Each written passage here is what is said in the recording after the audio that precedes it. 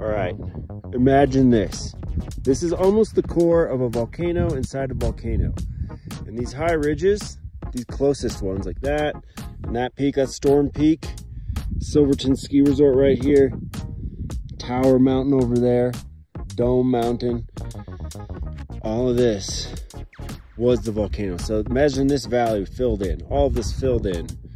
And then these peaks out here that are red mountains, that was the outer edge of the volcano. So beyond that, there's a valley, and then those peaks beyond it, so these ones with the snow, that is not part of the original volcano, not part of this volcano. But this, imagine all this, all these valleys filled in, going up higher than the peak, right? Higher than the peak, still coming up.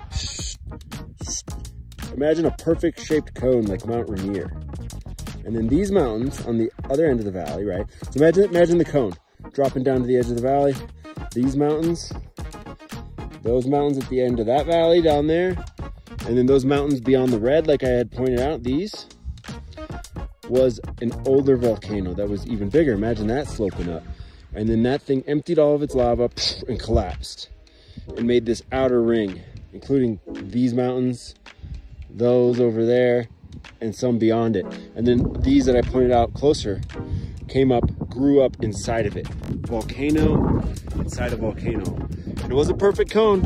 And then, you know, 26 to 30 million years of ice ages and weathering has made these valleys. And this valley goes here and then turns and goes along the backside of these and then flows out down there. And Silverton, the town, is right down that away.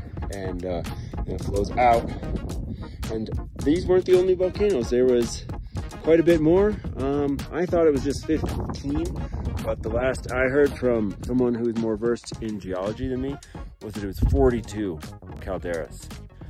And now it's weathered remains, much smaller than it once was, but it's still extremely vast and gnarly. Look at it. And we have the first snow. Super exciting. So thanks for listening to the geology lesson, and see you next time on whatever I decide to talk about.